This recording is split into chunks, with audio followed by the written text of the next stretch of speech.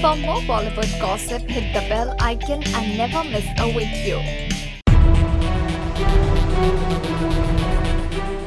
Ranbir Kapoor and Mahira Khan seem to be having a blast in Dubai for the Global Teacher Prize. A leaked video shows the two good-looking artists speaking to each other animatedly. At one point, we also see Mahira clasping her hand as she intently clasps her hand as if praying or pleading. This does make us wonder what she is talking to Ranbir about.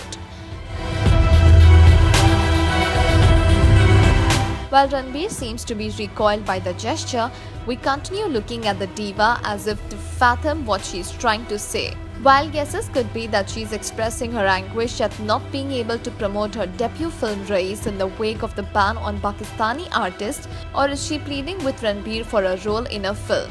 Well, we can't be too sure, can we? Meanwhile, Ranbir is seen sporting a puffy look for his role in Sanjay Dutt's biopic, and we must say he is quite close to reaching his goal.